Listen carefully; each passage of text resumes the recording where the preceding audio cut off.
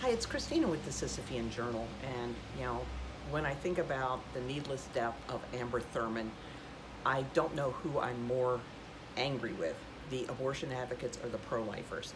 I've already covered why I think the abortion advocates did something absolutely inexcusable, but I'm also going to cover why I think that the pro-life movement needs to take some responsibility for this woman's death. Now, imagine that there's a worker at your business and he's always threatening people. I'm gonna kick your ass, I'm gonna beat you up. I could just kill him for that.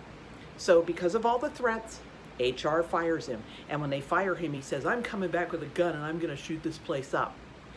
Now, what would you think if HR was like, oh, he's just blowing off steam, or oh, he's just being a drama queen, and did absolutely nothing to beef up security and protect their employees? And the guy comes back and he shoots the place up. Is he 100% responsible for the evil that he did coming in and shooting the place up? Absolutely. But the HR department and the business take some responsibility for failing to take him seriously.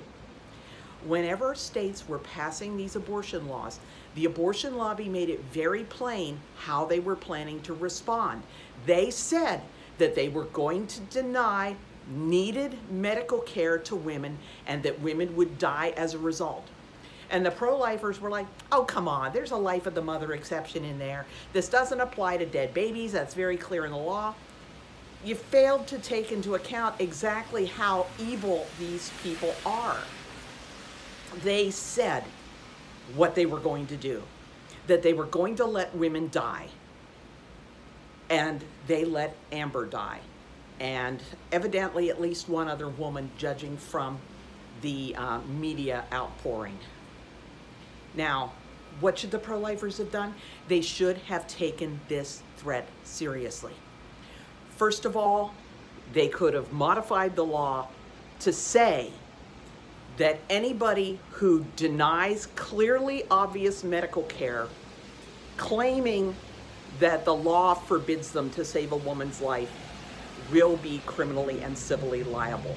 Then they should have contacted medical providers in these states and said, you need to have a clear policy on how you're going to handle it, because the abortion lobby has told us that doctors are going to let women die.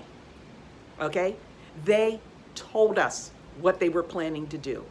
They made it very clear that they were going to let women die. And we didn't take them seriously, and we didn't take steps to protect the vulnerable women. So as much as the abortion lobby is responsible for the way they make excuses for these doctors and say, well, it's just too confusing. How is somebody supposed to know that a heartbeat bill doesn't apply if there's no live fetus? It's too confusing. Doctors can't understand that heartbeat bills don't apply to live fetuses and to dead fetuses. Heartbeat bills might apply to an empty uterus. It might apply if the fetus is dead. I mean, just because it says you're not allowed to abort a baby with a heartbeat doesn't mean that it doesn't apply when there's no baby or no heartbeat, okay? They made it plain that they were going to pretend to be this stupid, and then they pretended to be this stupid, and at least one woman is dead as a result. Start taking these clowns seriously when they make threats. Look at what they do to their own patients. Look what they did to April Lowry. Look what they did to Tanya Reeves. They're willing, they've shown that they're willing to be slipshod and careless about women's lives when the women are their abortion patients. And we need to respond to this by calling the abortion lobby accountable, but we also need to get in there. Every state that's got any kind of abortion restriction, you need to get in there and you tell these hospitals that there is no excuse for doing this. That it is crystal clear that these laws do not apply in the situations that the abortion lobby is claiming that they apply in, and that any doctor who pretends to be that stupid is going to be held accountable. Full stop.